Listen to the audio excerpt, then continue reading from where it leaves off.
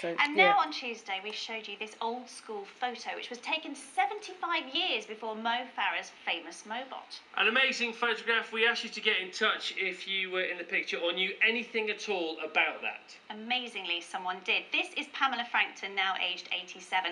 Here's what she had to say. Hello, Chris and Lucy. I'm sorry I can't be with you, but I was in one of the pictures you showed earlier in the week. In fact, I have it here.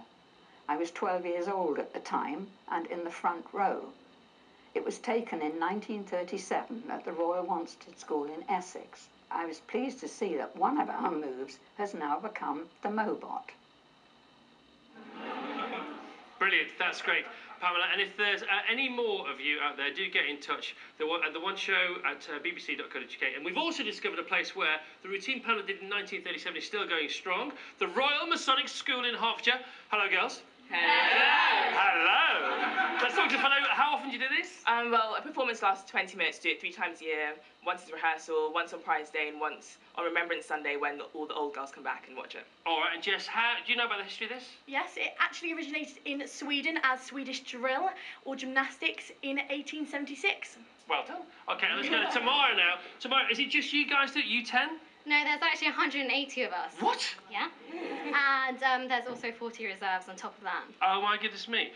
Well, I think we've got some videotape of you all doing it, but give us a taster first, and if we've got time, we'll play that film at the end, okay? Ding dong. Ding dong, all right.